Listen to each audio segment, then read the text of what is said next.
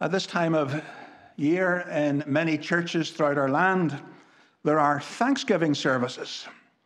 Although for the reasons that we know very well, in many churches those activities have not been able to be held as usual.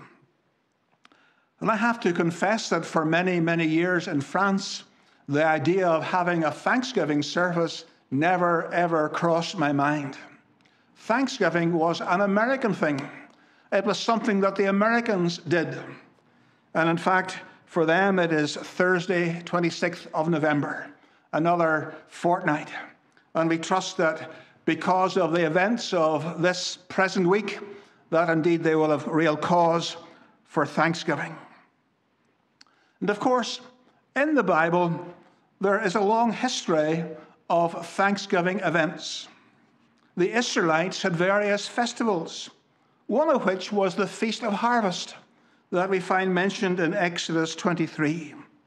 And when they entered the Promised Land, but even earlier, during their wanderings in the desert, God called them to thankfulness for all his provision for all their needs, both physical and spiritual. And so I want us this evening to consider a passage in the Old Testament. Perhaps it isn't one of the best known passages, but it deserves to be better known. It is Isaiah chapter 12. So let us read together this little short chapter. Isaiah chapter 12, and reading all 6 verses. You will say in that day, I will give thanks to you, O Lord. For though you were angry with me, your anger turned away, that you might comfort me. Behold, God is my salvation. I will trust and will not be afraid. For the Lord God is my strength and my song, and he has become my salvation. With joy you will draw water from the wells of salvation. And you will say in that day, give thanks to the Lord. Call upon his name.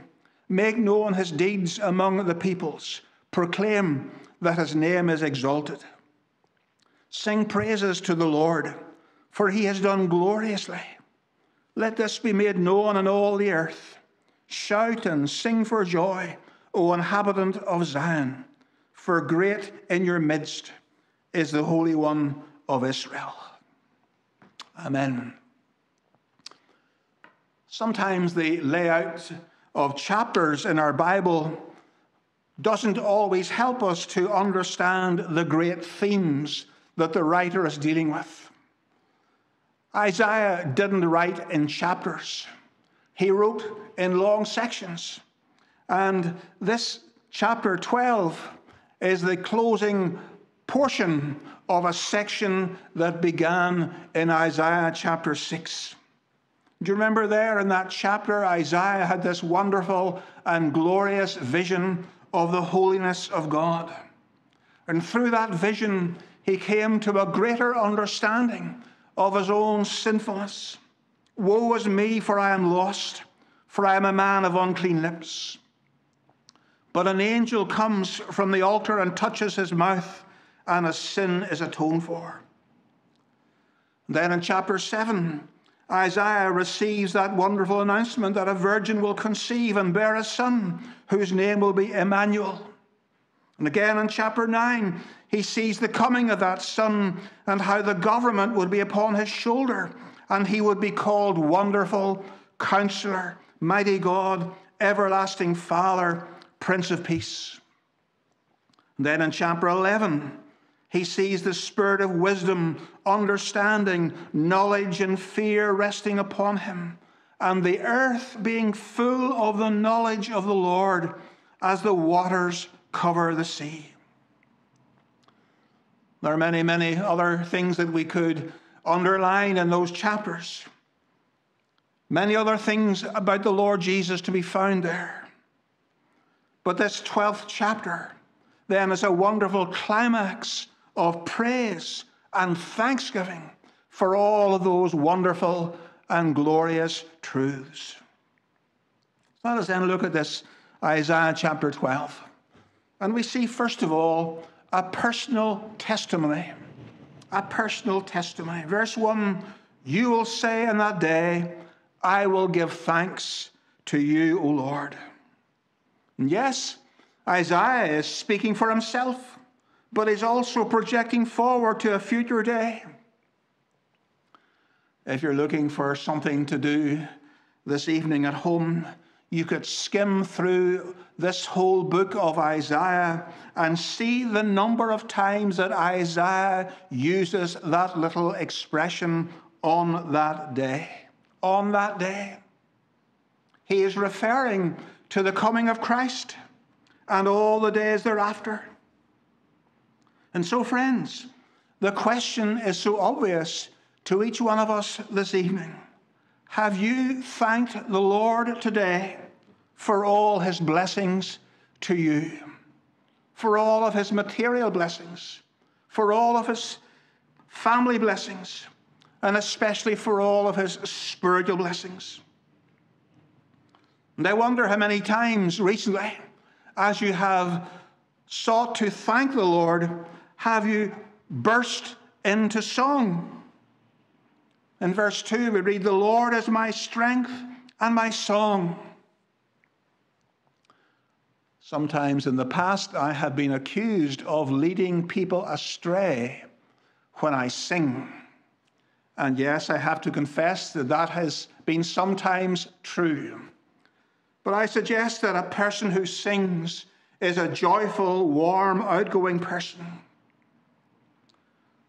Do friends, neighbors, work colleagues know you as someone who is always thankful, always appreciative, and who is especially ready to acknowledge how good God has been to you? We all have different habits regarding TV channels, radio stations that we listen to. In France, for many years, we always listened to BBC Radio 4 to get news in English. And we have continued that as our habit at home. And every morning in the Today program, there's always a thought for the day, little spiritual item. And when it's a Christian speaker, often the person is trying to relate to society and the needs of listeners.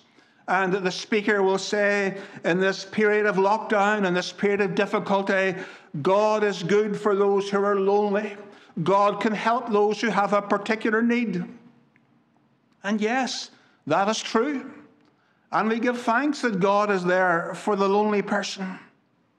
But Isaiah doesn't say that God simply improved his quality of life. No, he says, though you are angry with me, your anger turned away, that you might comfort me. Why was God angry with Isaiah? Because, as he discovered in chapter 6, he was a sinner, like every other human being. And that sinner, and that condition of sin attracts the wrath of God. If we never speak of sin, if we never speak of God's wrath and anger, our gospel is false. But you remember that picture in chapter 6. Thanks to the embers taken from the altar, Isaiah's fault was removed and his sin atoned for. And much later in the book, he and we will be led to see how that will come about. A man would be pierced for our transgressions and crushed for our iniquities. And here in this chapter, Isaiah states that all who've had a real personal experience, a real personal encounter with this Messiah, whom we know to be Jesus, could have such a testimony. I will give thanks to you, O Lord. This is the God of my salvation. It is always personal. Always personal. And yet there's something interesting in the text here that isn't at all obvious in English. And perhaps some of you are really courageous this evening and at other times, and you choose to read your Bible in French. And so you will see something rather interesting, because in the opening verse it is two, you singular. But in verses 3 and 4, it is vous, you plural. And one commentator writes, to enter into salvation is a personal experience, but to enjoy it, it is communal. When we have personally experienced salvation, we become members of a global family, a family that we didn't belong to before. It's like marriage. We join another family. We belong to a wider family circle. And of course, that spiritual family one day will all be gathered together in one place before the throne of God and the throne of the Lamb. But obviously here and now upon earth, it is quite impossible that all of God's people could be together in one place. And so God in his wisdom has been pleased to place this global family in local units, in local branches of the church. And so, friends, we have to ask the question, are we thankful for this place, this meeting place, this group of people who meet together here in Lisburn, for the work that goes on here? A family is a place for talking together. A family is a place for sharing. Do we share together what we've been learning from God's Word? Do we share together the tokens we have experienced of God's love and grace? Are we encouraging one another? A personal testimony. But then secondly, we see a real confidence. A real confidence. We're all living in the most unusual and uncertain times. And no doubt we have many questions about what the future holds for each one of us.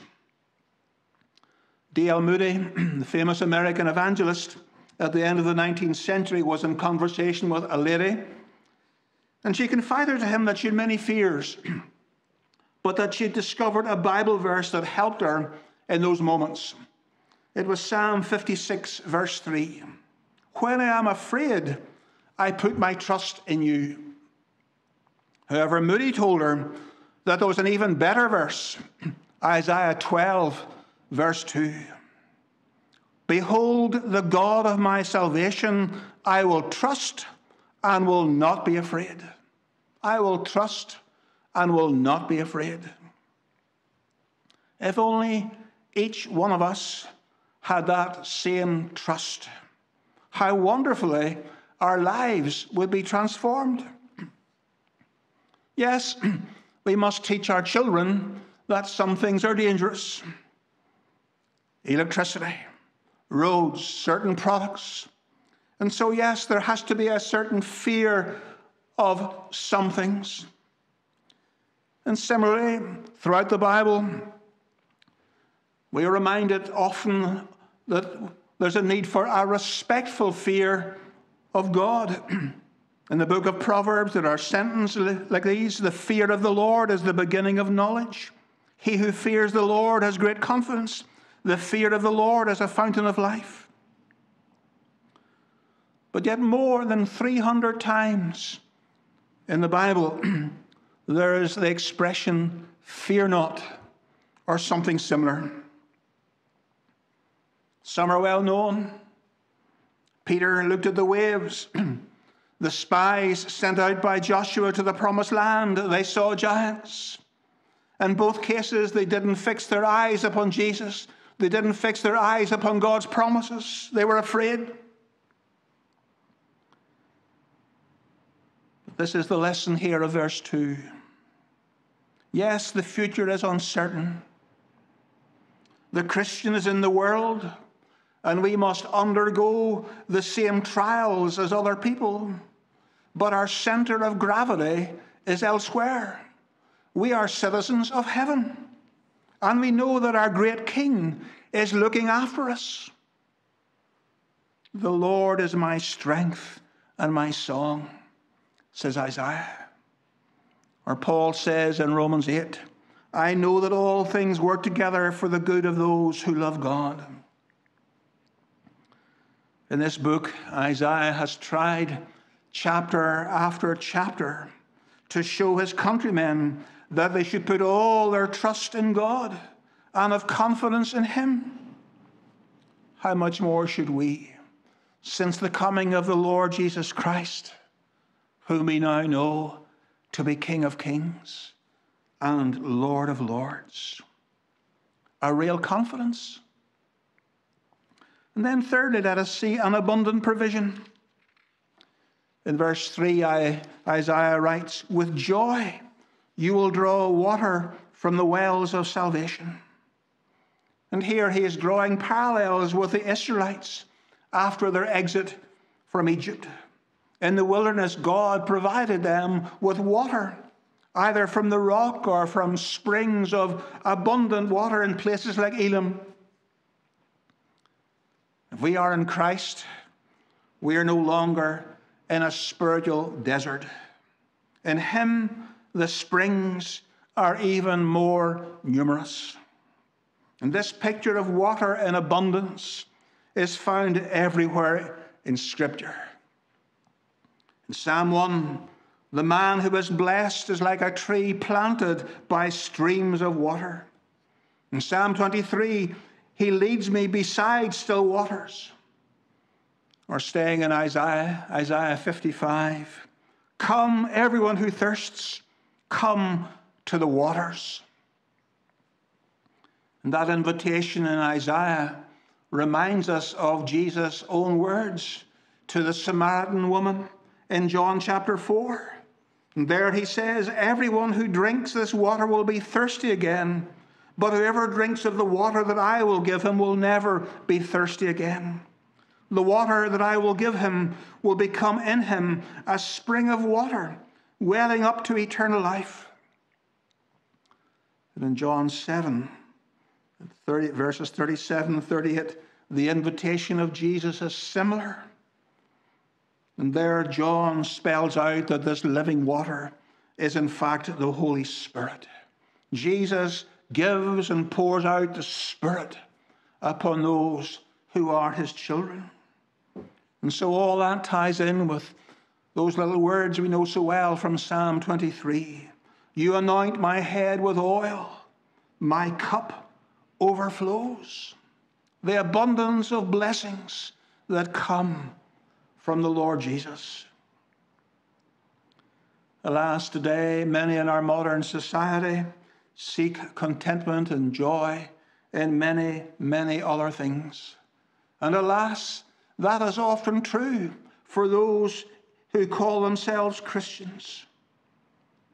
And the spiritual climate in Isaiah's day wasn't that much different from our own. He often had to rebuke his hearers.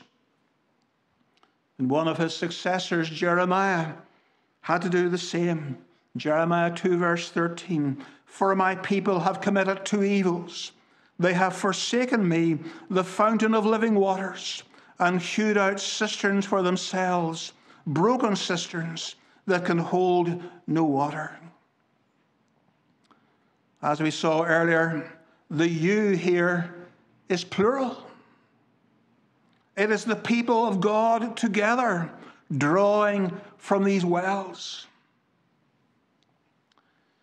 Over these past weeks and months, because of the lockdown and all of these things, perhaps some of us have become used to meeting for church online as we're doing now. At home, we may have an abundance of books. We have an abundance of perhaps other spiritual aids. And we think, well, why do I need to go to church? Why do I need to go to these meetings with other people? But that which we call generally the means of grace are not private and personal, but they are practiced within the church. Yes, of course, I can. I must read my Bible. I must pray in my own home. But for many Christians, up until about a century ago, the place of public worship was the only place where they could hear God's word. They were not able to read for themselves, and so they couldn't read their Bible at home. They had to come to church, and that was the place of instruction. That was the place of prayer. That was the place of sharing. That was the place where God's Spirit was poured out. That's the place where people could say their cup overflows. Okay, perhaps with modern means and devices we can say, yes, there are blessings at home and blessings in the public place. The two go hand in hand. But if we're not drinking from the springs during the week in our own home, on Sundays Christ is distant, worship is boring. So in the morning and evening at home, will we draw joyfully from the springs of living water? Is there a determination to make better use of public meetings, the public gatherings of God's people? An abundant provision. And then lastly, some simple resolutions. In verses 4 to 6, we have a succession of imperatives. And they're all in the plural, except the last one, which is feminine singular. Shout and sing for joy, O inhabitant of Zion. It isn't that women need to be encouraged more than others. In fact, the opposite is often true. But Isaiah simply stresses that all without exception should proclaim around them what the Lord has done and is doing in their lives. In a sense, that was his own experience in Isaiah 6. After he'd been cleansed of his sin, he had to go and tell it to others. So let us look then at these imperatives in verses 4 and 6. The most space is given to praise. Verses 5 and 6. Sing praises to the Lord. Shout and sing for joy. I've just finished reading a certain book, and in one place there was this quotation, very striking quotation from Martin Luther. Only a new man can sing a new song. A person cannot praise God unless he understands that there is nothing in himself worthy of praise. And then this from John Calvin in the same book. Praise constitutes the chief exercise of godliness in which God would have us to be engaged in during the whole of our life. Challenging words from those two great reformers. But listen to this from John Piper, an American Baptist pastor who is still alive. Words that I personally found very, very challenging. He writes this: the ultimate goal of the church is not mission, but worship. Mission exists because worship doesn't. Missionary and evangelistic activity is a temporary activity. I, who have been known as a missionary for many years, but that's only a temporary work. The permanent work is the work of praise and worship. Worship remains forever. And yes, of course, our worship and praise is directed toward God.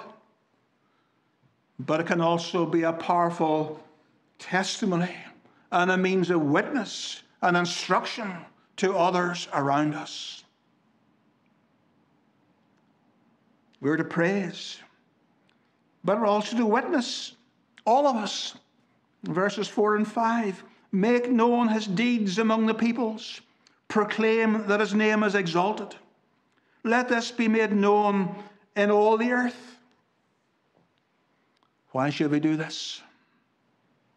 For exactly the same reasons that we praise him. Because of his wonderful name. Because he has done wonderful things. Because God is not some far-off, distant deity. The Son of God, Jesus, became one of us in taking a human nature exactly like ours. He came to do what we couldn't do for ourselves. Die on a cross in order to reconcile us with God. Turn away that anger of God against our sin, that we might know him as our God and our Savior. Yes, we're to witness, all of us. And then we must pray. Verse 4, call upon his name. If we want others to come to the Lord, we must pray for that. If we're to go into any of the local supermarkets and go to the aisle where all of the various drinks are to be found, there's all kinds of bottles with the word cola on it. All kinds of things call themselves cola. But those who make Coca-Cola say that there's a special product in Coca-Cola that makes it different and makes it better. Gives it that special taste. Now, I'm not being sponsored by Coca-Cola at all.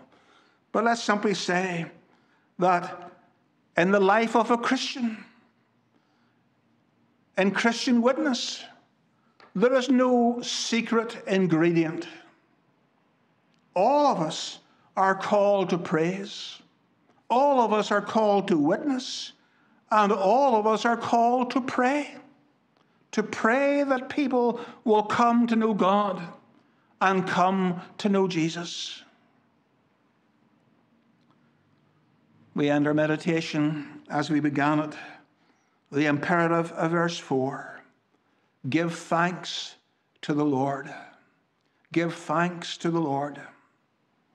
We began our service by reading a few verses from the book of Revelation. And if we were to consider various chapters in that book, we would find that time and time again we have these pictures of the people of God in glory, continually giving thanks, continually worshiping and thanking God for his goodness and grace.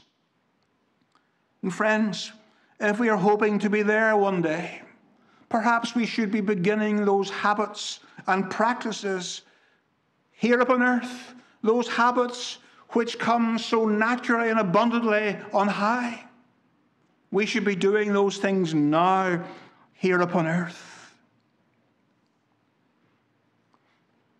Isaiah was already a prophet before the events of these chapters. And in a sense, what happened to him in chapter 6, to use our modern language, we might almost say it was like a second conversion experience. It was a deeper work of grace in his life. And perhaps that is what many of us need.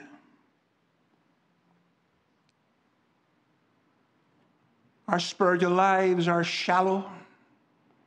We become satisfied with a certain level, certain knowledge of God's word. We go through a certain routine.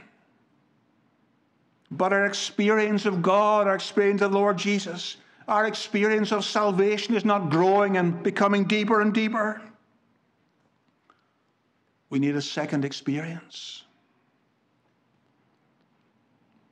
Or perhaps some of us need a first conversion experience. Perhaps this evening you think that you are living quite a good life. Everything is okay. But no, not at all. Even if you're only guilty of one single little sin, that calls out God's wrath and God's anger. Such is his holiness. And in fact, in all of our lives, there are many, many sins. And how we should be thankful then that God sent his Son, born of a virgin, a Son who was punished at Calvary in the place of sinners like you and like me. Yes, we need to thank God. Thank God every single day for what he's done for us in the Lord Jesus. this little chapter of Isaiah, a lovely chapter, a chapter that calls us to examine our lives. Are we truly thankful? Are we experiencing those abundant blessings? Are we praying? Let's just read the chapter again as we close. You will say in that day, I will give thanks to you, O Lord. For though you are angry with me, your anger turned away that you might comfort me. Behold, God is my salvation. I will trust and will not be afraid. For the Lord God is my strength and my song, and he has become my salvation. With joy you will draw water from the wells of salvation. And you will say in that day, give thanks to the Lord, call upon his name, make known his deeds among the peoples, proclaim that his name is exalted. Sing praises to the Lord, for he has done gloriously. Let this be made known in all the earth.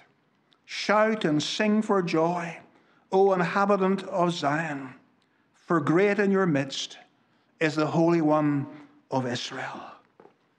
Amen.